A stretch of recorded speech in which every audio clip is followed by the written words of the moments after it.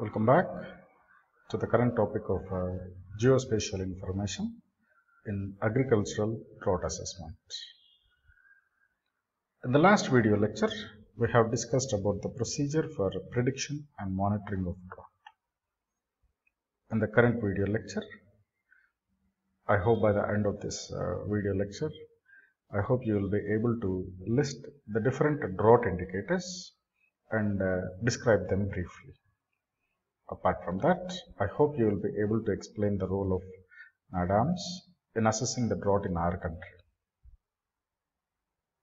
The contents are also arranged in the same fashion. First, we will see the 5 agricultural drought indicators, followed by the role of NADAMs in our country. And lastly, we will conclude the topic with an assignment. Coming to the agricultural drought indicators, which are extensively used all across the globe, we do have 5 agricultural drought indicators. The 5 have been mentioned there. The NDVI, generally termed as Normalized Difference Vegetation Index, which is an exclusively used indicator all across the globe. Vegetation Condition Index, which in turn depends upon NDVI. The Temperature Condition Index, which monitors the temperature changes. The Advanced Microwave Scanning Radiometer, and the Evaporation Index. So based upon these 5 indicators, there will be an assessment of the agricultural drought. We will look into the first one, the Normalized Difference Vegetation Index, generally referred to as NDVI. As we all know, since we have been recently employing the satellite images to understand the vegetation in any particular area, the first point itself states that vegetation in any area can be estimated by remote sensing studies using optical domains. So the NDVI is a simple graphical indicator that can be used to analyze remote sensing measurements, often from a space platform, assessing whether or not the target being observed contains live green vegetation. So the meaning of this statement is that from the satellite, we will be looking onto the earth and we will be capturing the pictures. So based upon the reflection or based on the observation of the chlorophyll content in that particular area, so we can say whether there is a vegetation or not in that particular area. Now I will show you a picture before moving on to this. Okay, we will complete this one. See, the optical domains which are seen from the spatial platforms, optical domains or the visible region which has a strong chlorophyll absorption, and a near infrared region which has a strong reflectance. So this is the visible region and this is the near infrared region. If the percentage of the reflected radiation in the near infrared and red portion of the spectrum are represented by this particular thing. So NDVI is basically calculated using this particular formula. I hope you try to remember this particular formula. A higher NDVI basically varies between -1 to +1. So a normal NDVI basically it will be somewhere between 0.1 to 0.6, even though its extreme values are -1 and +1.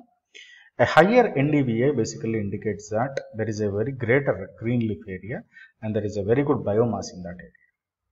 Now I will show you a picture of NDVI of the globe. This is the NDVI of the globe if seen from a satellite image. Now if you carefully see, negative values of NDVI, values approaching -1, they correspond to water. So this means NDVI value is -1. So values which are closer to 0, some let us suppose -0.1 to +0.1. They generally correspond to this, this is rocks, sand or snow or something like that. See all these Greece land and Antarctica, this will be some -0.1 or some, this will be some 0.1, +0.1. So low positive values, see this is the low positive values, this light green color, this corresponds to shrub or grasslands. So in our country also light green. So it will be varying from between 0.1 to 0.5. So this low green or low positive values, they represent shrub or grasslands. Now, well, high values which are closer to 1, they represent they indicate tropical rainforest. See this particular area where we can see the Amazon forest, and where we can see the African forest. Here we can see the Himalayan forests, and here the Burma, Indonesia, the thick forest. They will be in very thick green color. So which means that the NDVI value in these areas is somewhere around 1. So with this, NDVI is widely accepted as one of the agricultural drought assessment index. And see the NDVI, if focused on to our particular country, if you carefully see, this green indicates that there is a good amount of vegetation in this particular area.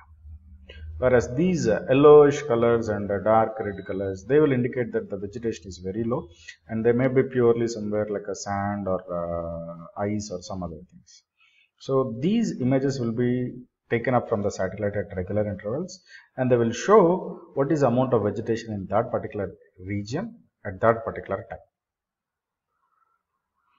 Now, vegetation condition index, which in turn depends upon the NDVI minimum and maximum values, this is also one of the assessment indicators. So these are the different indicators. You can go through all these things. See, advanced microwave scanning radiometer, which basically measures the brightness temperature of the soil, which is fundamentally related to the dielectric property of the soil. So how much water from the earth is cooling the earth's surface, like that. So, and evaporation index. So how much amount of water is being evaporated. So evaporation index gives information on that. So like that, you will be asked a question to describe to list the different assessment indicators. I hope you can list the 4 or 5 indicators and write in small brief information on that. And you may be asked to write in detail about NDVI for 2 marks also. Now we will move on to NADAMS. As we already have studied in the video lecture 1, that NADAMS is a country's system which basically monitors and assesses the agriculture drought in our country. So NADAMS stands for National Agricultural Drought Assessment and Monitoring System. I think in the first PPT, first video lecture, I think it was N was somewhere, I think it was written as a natural, but actually you correct it. It will be National Agricultural Drought Assessment and Monitoring System. So this is located at NRSA, NADAMS, National Remote Sensing Agency, and with the support of the Indian Meteorological Department and various state departments of the agriculture, NADAMS works in assessing the agricultural drought in our country. So see the important things. Operational at National Remote Sensing Agency with support of IMD and various state departments of the agriculture. And this particular NADAMS, it provides agricultural drought information to the state governments. It shares the information with the state governments and central governments in terms of prevalence, how much time it will prevail, and how severe it will be, and how persistent it will be with respect to country, with respect to state, and in which districts it may long last, and sub-district level also. Presently, it covers 13 states of the country during Kharif season, and it uses particularly NDVI derived from coarse to moderate resolution satellite data for assessing the drought, for assessing and monitoring the droughts. And see the last point, fortnightly and monthly maximum value composites are carried out from daily NDVI data. So daily NDVI data is being taken, and fortnightly, which means for every 2 weeks or 4 weeks, maximum value composites are calculated. And then they monitor the spectral changes resulting from the drought. So based upon this, they will give information to the state governments and in turn to the district collectors to evaluate the droughts, to understand the drought in that particular region. Now, the vegetation index which is derived from the spectral response which we get from the satellite images. These are plotted as season profiles for each administrative unit. You take the district as an administrative unit for consideration. Now, So such NDVI levels will be taken as some average values. So lowering of NDVI values from normal reflects there is a moisture stress in vegetation resulting from prolonged rainfall deficiency. So you will be having over a prolonged period of time, you will be having an average value of NDVI which will be reflecting in that particular area. So if you have less NDVI, then it indicates that there will be a stress on the crops because of the deficiency in the moisture. And there may be some other reasons also for lowering of your NDVA.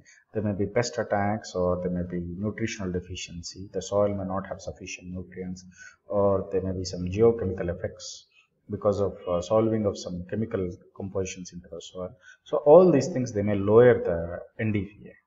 So comparison of NDVA profile of reporting year and previous normal year provides the assessment of drought impact. Now, this table gives us agricultural drought warning and declaration in NADAM's project. Based upon this, they will provide the assessment. So, first of all, in the months of June, July, and August, if the agricultural situation is normal, then the assessment is considered to be very normal.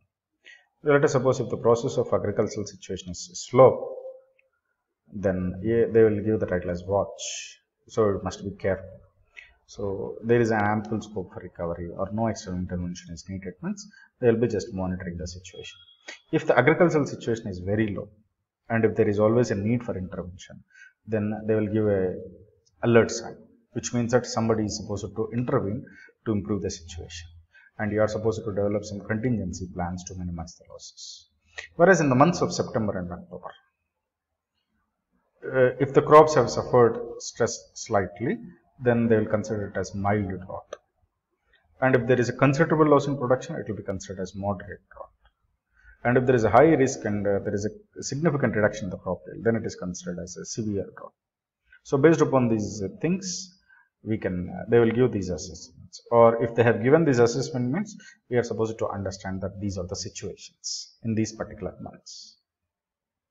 So I hope you have understood the role of NADAMs, how they use the satellite images in understanding the vegetation, and based upon that they will give the assessments, and based upon the NDVIs, by comparing it with the previous years, they will give the assessments, and based upon the assessments we are supposed to have these implications. So coming to the conclusions, as you all know, drought is a progressive disaster and it will surely affect a large number of population in one way or the other. It will be having economic impacts, social impacts, and environmental impacts.